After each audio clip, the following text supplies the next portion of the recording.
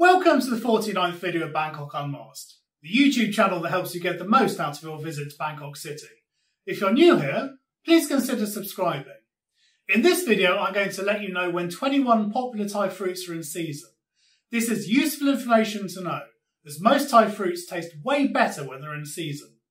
Note, you can get most of the 21 fruits all year round.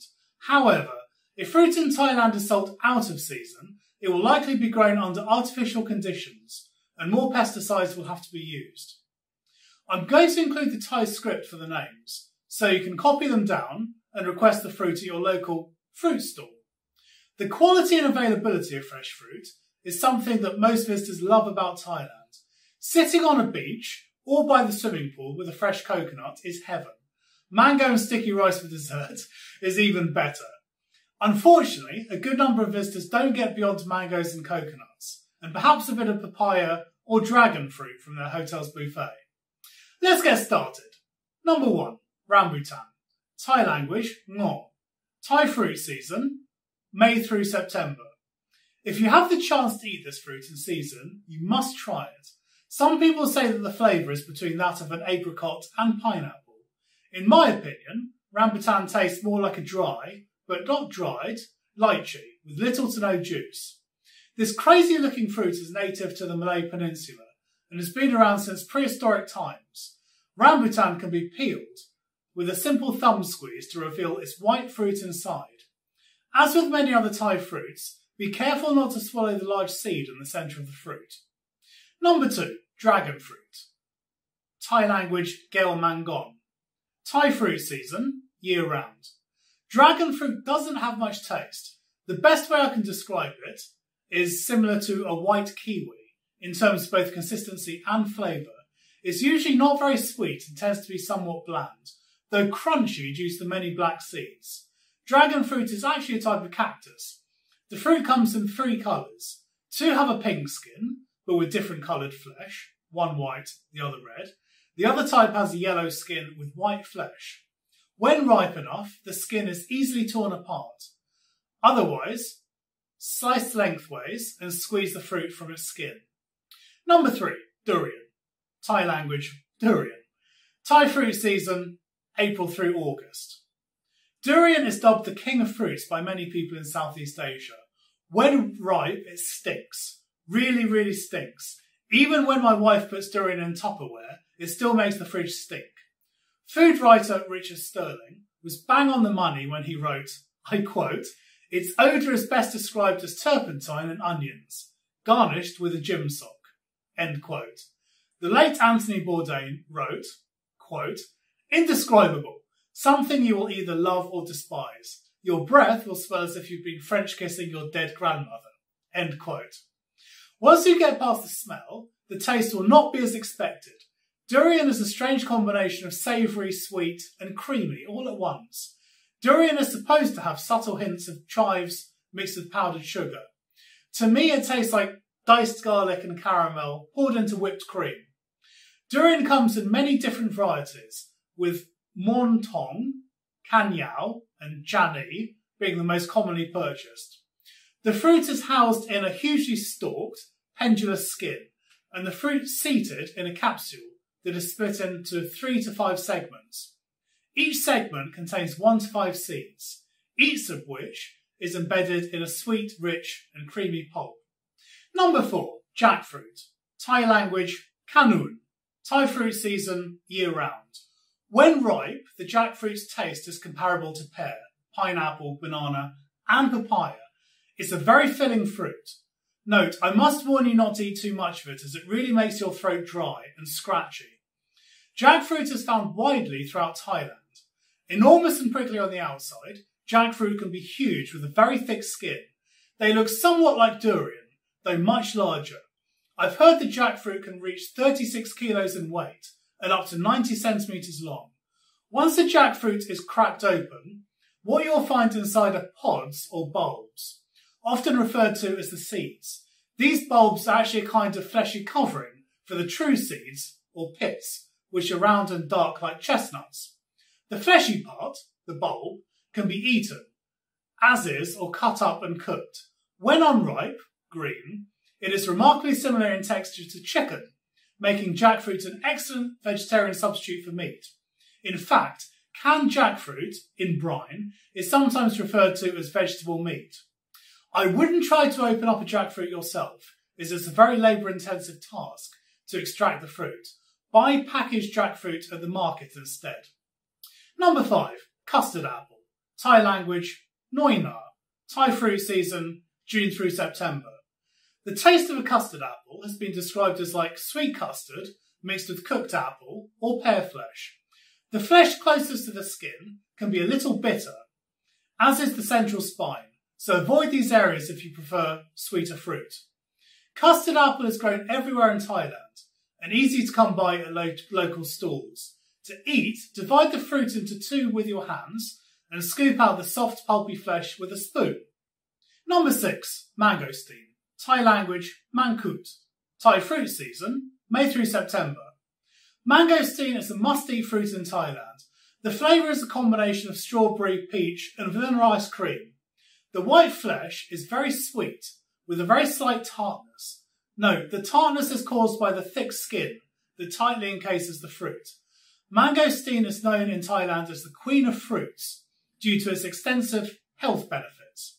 The purple skin is best removed by making an incision down the middle and parting with your fingers to reveal the snow-white flesh. Larger segments will likely contain seeds that cannot be eaten. Number 7. Mango. Thai language, Mamwan. Thai fruit season, April through June. Mangoes are generally sweet, although the taste and texture of the flesh differs across varieties.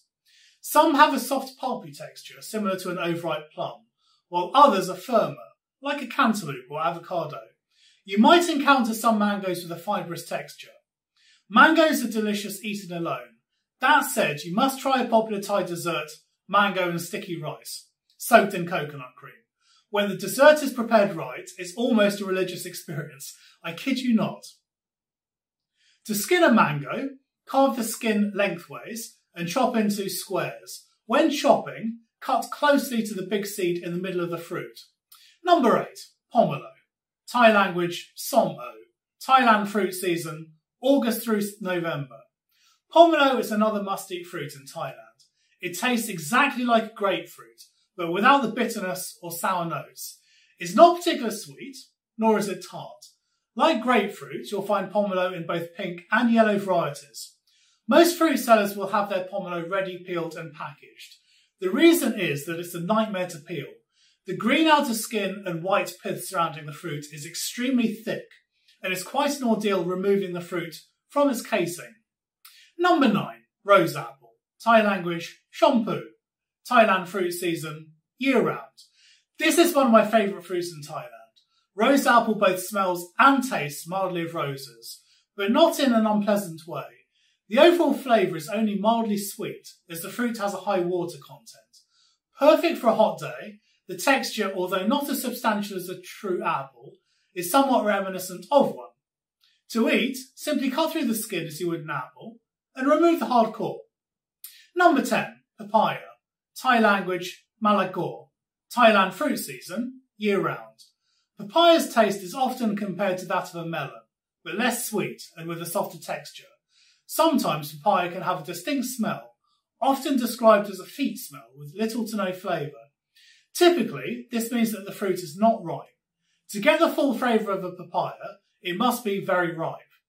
Papaya is commonly found at breakfast buffets all over Thailand, not to mention pretty much every street food stall. The green unripe type is used for the famous som tam dish, Thai papaya salad. To eat, simply skin this delicious fruit and remove all the seeds from the centre. Number 11. Guava. Thai language, Farang. Thailand fruit season, year-round. Guava has a mild taste. It's something like a combination of a pear and a strawberry. The pulp of the fruit may be sweet or sour depending on the ripeness. Guava is super refreshing and best eaten when crisp on the outside and medium soft on the inside. Note, it's stacked with vitamin C, so a great option if you're feeling under the weather. Number 12. Pineapple. Thai language, Sapalot. Thailand fruit season, April through June and December through January. When fully ripe, Thai pineapple is extremely sweet and succulent with a soft, fragrant pulp. Many Thai will add a sprinkle of salt to temper the fruit's bite, a technique also used to prolong its shelf life. Best practice cutting requires that you first twist off the leafy crown, then cut off the skin at the bottom. Place on a chopping board and slice off the skin, ensuring that you cut deep enough to take out off the eyes too.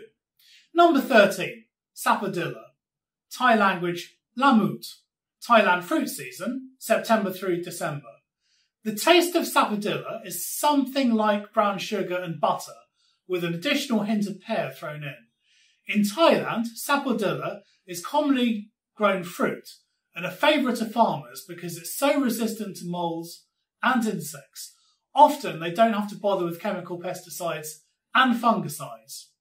The fruit looks like a small potato and varies in size from 1.5 to 4 inches in diameter. You'll know that the fruit is ready to eat when it's as soft as a very ripe kiwi fruit, giving easily to pressure. When it's ripe, the inside flesh should be dark brown.